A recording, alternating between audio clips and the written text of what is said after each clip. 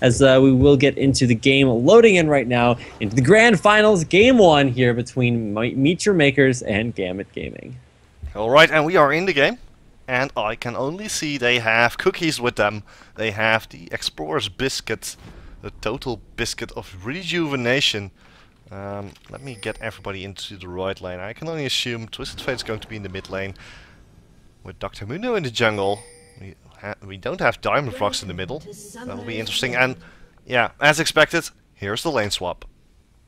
All right, yeah, lane swap. You could kind of see this coming, just because, well, when you put Cogma in the game, you want to give him the best chance that you possibly can to get some early CS, to get an early game advantage, to push things towards that late game. Because if you can get Cogma in a late game, it doesn't matter if your solo laner had a little bit of a rougher time, because your AD carry is just going to be so massive. Yeah, and we're looking at Dr. Mundo and Sona now waiting in this bush, so maybe they were expecting an invade by the guys from Gambit Gaming. They are known for their hyper-aggressive counter-jungling. But this time, well, they're just going to sit there and wait, I guess. They're not doing that much right now. They're just chilling in the jungle. Whereas the guys from MeetYourMakers, they have taken up defensive positions. And Zaru might run right into Diamond Procs. He has the gold card open. Alexis moving in, forcing a flash on Zaru. And, well, a flash for a ward. Is that worth it? Probably not. And also, I do want to say, somebody in chat pointed out that, yeah, the lane switch could also be because you do want that double golem advantage to start things off. Because when you play Kog'Maw in a lane that doesn't get double golems early, that puts you a level behind, and then you're like, okay, well, how am I going to deal with, my opponent's already starting things out strong against me, especially when it's Twitch and Sona. Yeah, the things of note, look at Edward. He already has 700 hit points on level 1, and that's huge. Usually you start with around 550, so I can only assume that he has picked up a lot of health runes. Yeah, something you actually see out of a lot of support players. And I was actually talking to Masterwork, the support player for Fontes Hajj School, said you usually spec into a lot of defensive runes, less so into that utility tree that we see a lot of North American supports use. So that's probably where he's going to get most of those. Yeah, but it should be fine. I mean, he is in the top lane, he is there with Kog'Maw, so his job for today just adds additional gold to Kog'Maw, especially if you're looking at his abilities Blood Boil and Ice Blast. Those are two abilities that are a lot of value, just pure gold. I mean, if we're looking at, I believe it still gives 40% of max level, so that's definitely 900 gold you have there, right there. All right, so it will be, just to go over a little bit of the lane matchups before we start off the game. You can actually, before we hit that, Makata actually coming around a little bit late, finds Diamond Procs, but Diamond's actually going to jump onto Dr. Mundo, takes him down dangerously low. There's the Cleaver, the Flash, going to get the knock-up onto Dr. Mundo, but there is Edward. Is he going to go, though, with the first blood going over to Xin Zhao? And that was beautiful by Edward there, moving all the way from the top lane to the river, catching Mundo just as he flashed over the wall. Well, I think he didn't expect that. He turned around to try and go back, I guess, but apparently he was in time to get off his Ice Blast. Mackler taking a few tower hits to the face. He's not going to like that, but at least being forced back to the turret and no Mundo. They can just farm here, well, at least try and farm without dying. Now in the top lane we have Diamond Procs coming in. Cubon might be in a bit of a situation here. Teleport coming in from Twisted Fate. Is Cubon going to go down? Zaru just coming in, and now he's fighting off against Genja. And Diamond Proc. Genja taking a lot of damage. The ghost has been popped, but in the background, Edward picking up the kill. Yeah, so that will be a kill for Edward. Now, honestly, what's a Gambit Gaming game without Edward picking up a bunch of kills? Spotted out by the Italy Trap, did pick up the kill on Cubon, and that's cool and everything, but really a lot of low health around the board for Gambit Gaming after tanking up that turret. But nobody's going to go back quite yet just now from them. But look at Edward, man. This guy is such a bully on his supports. He knows Char is almost out of mana, low on HP, and could probably get 1v1 there by Edward. He's just going to walk back through the turret without going through the jungle for fear of meeting up against Dr. Mundo. But somebody not scared of Dr. Mundo is going to be Diamond Procs. He's just going to get full timers on this top jungle and take away the wolves. Yeah, and just look at the power that they have right now. Edward actually, if you watch what he did there, He knew that a ward had been placed in that dry bush, so he just waited out of vision, almost catching Twisted Fate even.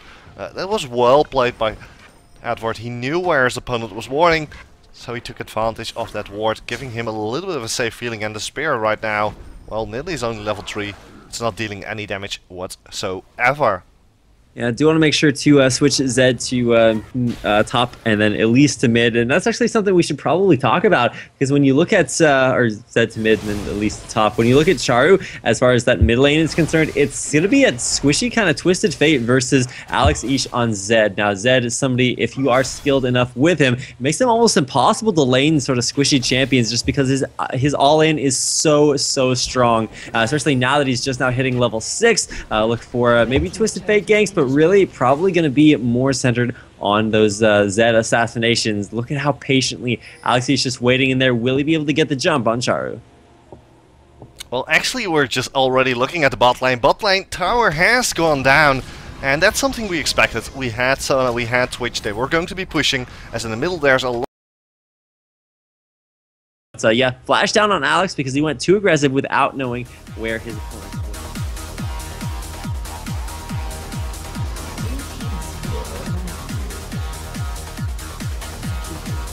And I think we are back in the game, Rapid. And we are. So yeah, a little bit of an abrupt repause and or unpause, and now we're good to go. Yeah, let's jump to live, shall we? Well, actually, as we jump to live, Diamondprox jumping right onto Zaru with his audacious charge with the gold card, pretty much locking him up for just enough time. So basically, we saw Mundo die to the dragon. That means that the guys from Gambit Gaming will know that dragon has been done. So, yeah, we're back. That was a little bit unfortunate, just the way that the lag worked out, but we will see 1v1 lanes now versus the 2v2. So you were actually talking about this a little bit earlier, Techno. We're going to have, as soon as that bottom tower got taken, immediately you see MYM roll top lane to do that duo lane up there. Now, they've not only taken down the turret, but also the dragon, so really, there's not a whole lot left for MYM down there in the bottom, so it makes sense to see them roll top. Yeah, and also makes sense in the fact that, well, Nidalee had a little bit of a hard time against Nunu and Kog'Maw. She got dived, as we saw at the start. So the guys from MeetYourMakers, they did come back pretty well by taking those global objectives, but only 16 farming in the comparison. At least ended up with 29. So, if we're looking at total farm, the entire team of Gambit Gaming is definitely winning.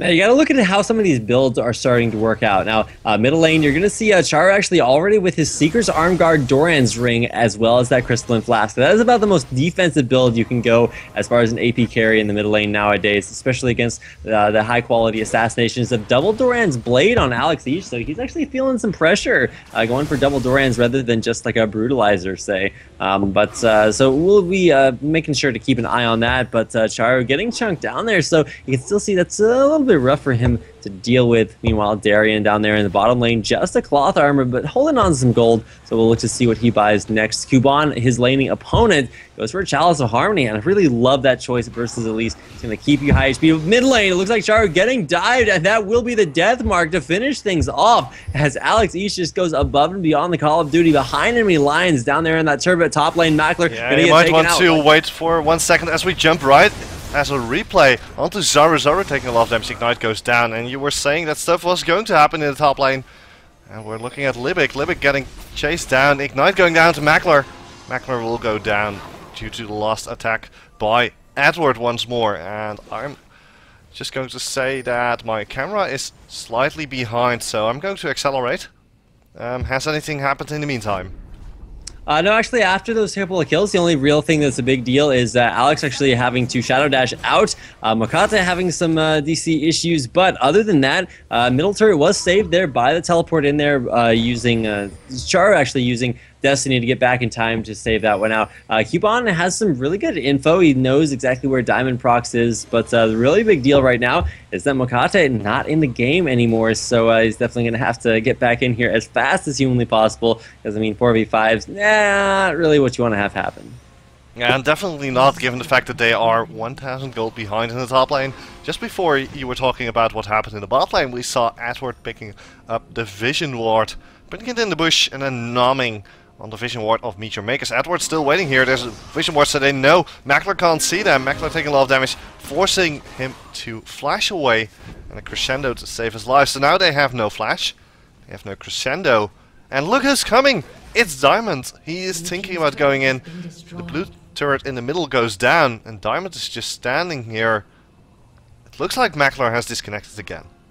Yeah, well, if you look at Libic, yeah, and that's probably why he did go back there. Libic has actually a pink ward in his inventory. Does Edward? No pink ward there. So, I mean, there's just a lot of sort of weird disconnects going on across the board. Alex actually taking down the Wraith Camp, going to find Cuban, but is that going to be a good trade for Alex? Looks like he's kind of backing off there and then having to go away, but either way, Mackler's gone. Looks like Makate is gone. Some unfortunate situations happening here, but hopefully they'll be able to get back in the game as it gets underway.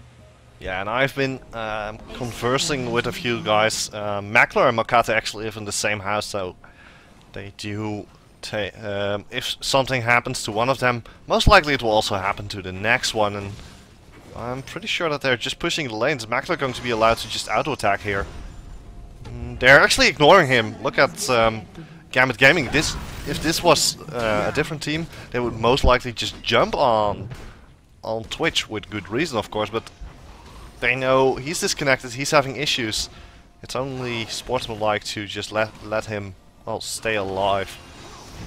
I mean, it's not much of a challenge to kill a DC player. Yeah, exactly. Well, I mean, depends on if you're like killing him under turret. Yeah, but you might want to look at the top lane as Zaru teleports in, and suddenly everything turns around. They are not killing Twitch, but they have lost Nunu at this point. Kog'Maw being chased down by Cuban is nearly going to be in time to get there, but the Ghost... Well, and this is the power of Ghost, by the way. He's getting chased down, but the Ghost gives him just enough movement speed to keep ahead of the pack, even if he gets stunned just once. Yeah, it's really, really rough when you do have these DCs to deal with. But it looks like everybody's back in the game, so should be having a little bit of an easier time here. Twitch is back. What's he going to pick up? That BF Sword's online, but in the middle lane, Alex, man, just having free reign of the middle, just continuing to push down there over and over again. I'm not sure if Gambit Gaming are just going to kind of group here and try to shove to win, because honestly, when it's 3v5, not a whole lot you can do. You did just see MYM go ahead and make that play top lane, so it's actually fairly impressive, if you know what I mean. Yeah, definitely, but at the same time, look at the guys from Gambit Gaming. They're not pushing, and there are a lot of things you can do here. You can start pushing, getting towers. I mean, that is they have that right to do so, but the sportsmanship from the guys from Gambit Gaming, it has to be noted here. They're just, well, waiting for everybody to get back in action. And we're still looking at Twitch, still standing in the summoner platform, as they're actually giving the blue buff to Diamond instead of Elise. So it doesn't look like they're preparing to do much, but Dragon has respawned.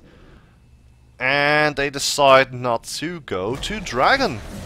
This is, well, at least it doesn't look like they're converging on Dragon here.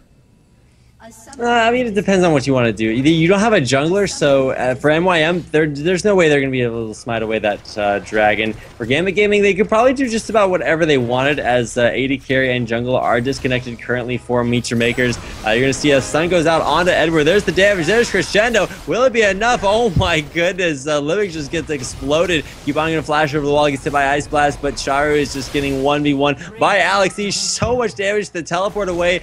Not in time. Deathmark will pick up the kill, a double kill for Alexish, and then the reconnection. And also look at how the guys from Gambit Gaming are doing this. They have Kog'Maw in the top lane, they have Elise in the mid lane. They're just fighting 3 versus 3, not 5 versus 3. We're just waiting for the reconnects, and we have reconnects incoming, reconnects outgoing, and then people leaving games. Yeah, this doesn't look good for the guys from MeetYourMakers, and I'm going to wonder what the teams will do with this. Red team now finally picking up the dragon, and that was just Xin Zhao in conjunction with Edward as the top and bottom turrets fall. Blue team's turret has been destroyed. All right, yeah, just terrorists being destroyed right and left. It's going to be a little bit unfortunate because it is 1-6, 3-1 as far as the kills or the turret kills are concerned, and Darien just continuing to push down that bottom lane. I mean, Makata is back, but he's almost half the level that Darien is because he's just been camping out there in the bottom lane, and yeah, doesn't really want to get anywhere near that spider. Yeah, and now we're just, well, to the guys wondering what is happening, we're still trying to figure that out.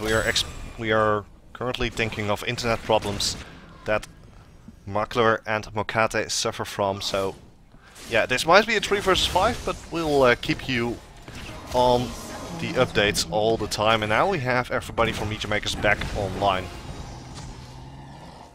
Diamond Prox actually knew that blue buff was going down, so he walked over there to try to take it out, but some good play by Libic actually does secure that. And about to talk about that play by Libic. He just walks to Wolves. Oh wait, there's a Diamond Prox, and that is going to actually be Edward picking up his 3rd kill of the game. Just as many kills as Alex Ish, and 1 more death. Yeah, and now we're just waiting for Nunu and Kokma just pushing. Gambit Gaming just taking their time here now. With everybody back, they can start fighting again, but they are 8,000 gold ahead. Just look at the farm difference that Twitch and Mundo have lost due to their massive disconnect problems here. Yeah, it's not just the farm difference. You can see the turret difference 3-1, and the level advantage is actually huge. Look at Spider going down bottom lane. Darien jumps onto Cuban. He has a 2-level advantage, takes him down a half HP, drops the ignite, but will it be enough damage? There is the leap out, countered by Darien's Q, and Diamond Prox coming in for the follow-up. Yeah, but Cuban is still trying to race away, using that Cougar form to max effect, jumping away with the pants.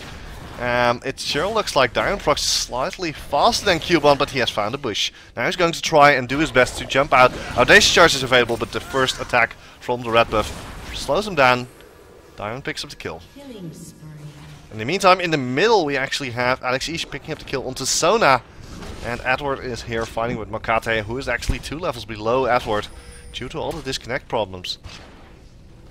Yeah, the big difference is, I mean, Dr. Mundo, he's a strong juggler if he can get the items that he needs, but when he's down in levels, he only has a Kindle Gem as well as those Ninja Tabi. What happens when Dr. Mundo or his team rather gets far behind is that you got the laner start taking a CS in the jungle. He can't get to that super tank status, and he just keeps falling further and further down. Now, Char actually looking for the gold card, has to cycle through once, but will get it off, and then actually decides to turn around a little bit. Not quite what he wants to see. I mean, Mokata's coming in here, going to get some damage most likely onto Edward, but he's going to take so much damage from the channel. Absolute zero. Forced to flash out. Damage goes off onto Edward and Genja, but they manage to stay alive. And now the ghost is popped by Genja, but this is way too late. Diamond now jumping in from the rear though. Audacious Charge going out, the explosive from Ikatsian's surprise.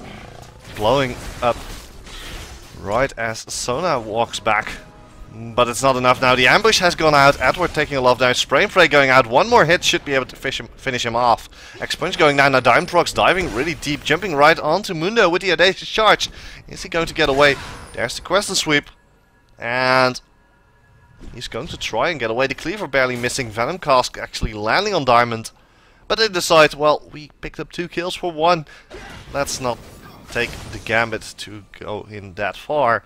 Also, did you know the Crescent Sweep has a new effect on this Xin skin? That's pretty cool, actually. But to get back to the game, 4-0 Z, 3-0 Xin.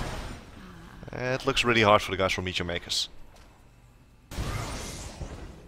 Yeah, I think the bigger thing for MeetYourMakers is that they started out so strong. They picked up the turret, they picked up Dragon, and then thanks to those unfortunate disconnects, kind of took a seat and watched as Gambit Gaming kind of snowballed over them 3v5. So they're kind of picking up the remnants of their game. I mean, I would have liked to see a regame, but we'd already had some kills and a really strong advantage across the board, so can't really do that. Alex down here in the bottom lane, I was talking earlier about how he just guaranteed to get the farm that he needs. It's 20 minutes. Oh, wow. Actually, Cuban flashing away, going to get the move speed out. And there is going to be Deathmark. Goes on, and Cuban gets slowed, and there will be the final tick to pick up the kill. Yeah, and that marks a 5-0 Alex Ish. And with an 8,000 gold lead, I would say that Gambit Gaming has this game in the pocket, even though all those DDoSes or well, people are saying it's DDoS, so I can only assume that might be the case. Genja now getting caught out by Zaru, Maklar, and Libic. So that's one dead Kog'Maw. Yeah, you really can't keep him alive quite that long, and so it's going to be a nice little kind of 1-for-1 as if you count trading that for Cubon. But I mean, Charu is actually doing fairly well if you look at the way the score is shaping up. Only 1 and 2, and actually went haunting guys looking for I guess I'd say like a Lichbane. What do you think we're going to see next coming out from Charu as far as those items are concerned? Well, there are a few that he can go for. He can go for the Abyssal Scepter, giving him additional magic penetration as well as magic resist. Alexis actually coming in from the rear. Zaru taking a lot of damage and gets annihilated by Darien. Now in the top lane, Diamond procs jumping right onto Libic. He's dancing away, but the audacious charge puts him right in range. Libic taking a lot of damage. Diamond procs. Well, that's one dead Sona. Nice try by Libic though, trying to juke that Xin Zhao. However, in the middle, Darien and Alexis are just going to try and push down this middle turret as well. 13-4. That's a 10,000 gold lead. Now, there's at least going in onto Mokate, but he's forced back. Darien trying to get away. Cubon taking, well, dealing a lot of damage. The Spiders tanking most of the damage for Darien. Cocoon going out to the Cubon. This might be the re-engage. Absolute Zero being channeled by Edward, but only hits Maklar for a little bit of damage. Yeah, I think it was a little bit overzealous there from GG BenQ Edward, just because when you go in that far, you're really expecting some follow-up. The turret lives with just a couple HP, and MYM actually able to push GG off of their turret. Unfortunately, kind of a Pyrrhic victory as it is 4-13, like you did mention, and an 11,000 gold lead. And it looked like the guys from MeetYourMakers were trying to re-engage, but that was not going to happen. MeetYourMakers still on the back foot at middle tower, down to only 200 health. And, well, one more hit and it's gone. And gone it is, but when you look at a couple of things that have just been picked up, there's actually going to be the Destiny goes out and an immediate death mark right on to Charu. Some more damage coming out from Alexis, and that's just going to be one more kill after another. This guy is on a rampage, 6-0, dominating Alexis. And, well, that's about all she wrote. 4-14, Genja's back in the fray, pushing down that middle lane, and, well, Gambit Gaming looking strong. Yeah, but this makes sense. After all the internet problems that the guys from MeetYourMakers have had, basically they were even. At the point of Dragon, they were dead even. Both that match gold as Diamond goes in with the audacious charge. Genja landing, delivering artillery. Darien now jumping in. Will Libic go down now? He will actually survive with a little bit of health. There's the Cocoon actually landing on. Living artillery barely misses Maklar. Now Darien and Genja and Diamond are going to try and kill this inhibitor. But I think that once that inhibitor goes down, that's going to kind of signal the end of days here for MeetYourMakers. I mean, they're about to meet them. Charu first, though. He's going to get hit there by the Absolute Zero. Crescendo comes out there to maybe try to save him, but no to no avail. Inhibitor will go down. That will be the first inhibitor of the game, going the way of Gambit Gaming. And the fourth kill for Edward, and, well, we have seen him kill a lot this game. I believe he's actually currently on a killing spree. Now Cubon taking a fair amount of damage from Diamond procs. There are wards going down in the enemy base so that they know the exact timings of them going out of the base, and I can only assume they're going to try and end this right now. Yeah, there's really no reason not to when you look at the way that the game has been going. MIM started off, like we said, with that early advantage, but oh my goodness, Maklar just gets one shot by Alexis. Yeah, that's a godlike Zed. Yeah, that's what you get after 6 kills. 250 farm. I mean, it's 24 minutes into the game, and 24 farm. Correction, 250 farm at 24 minutes. Well, I guess that's Alexis for you.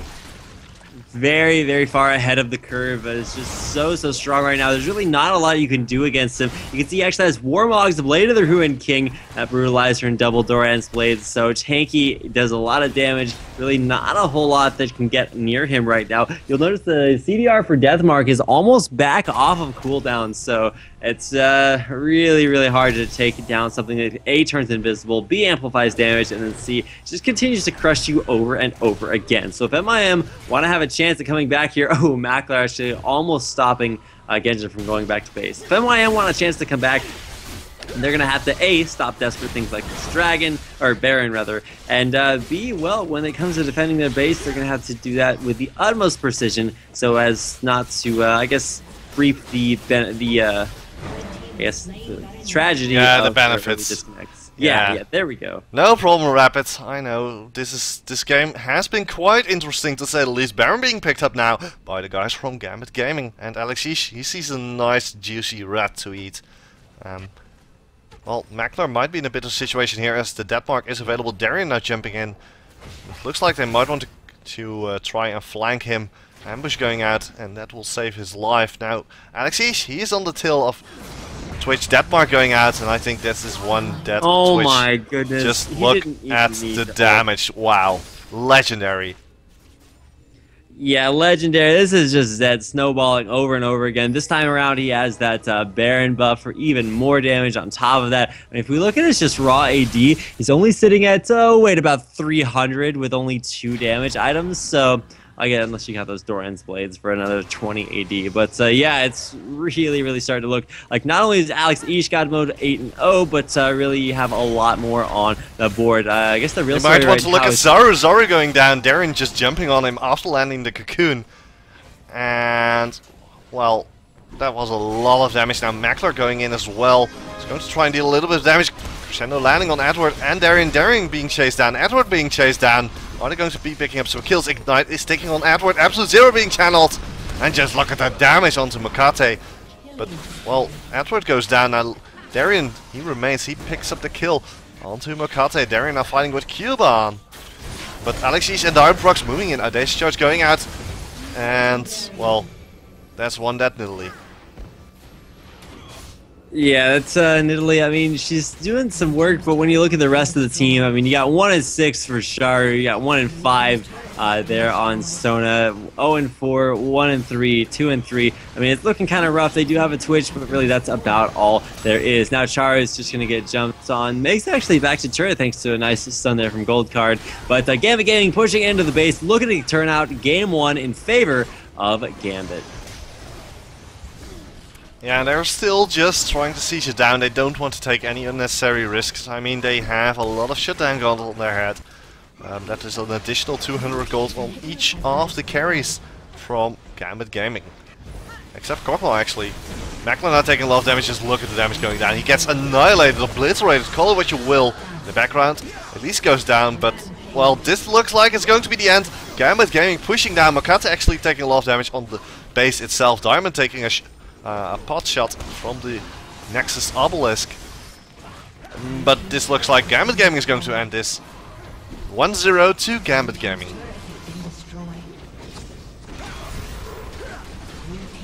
And they're just going to continue. Absolute Zero being channeled. And that's the end of the Nexus as well. Rapid, are you still here, sir? I am indeed. Sorry, I had to cough and then I muted my mic.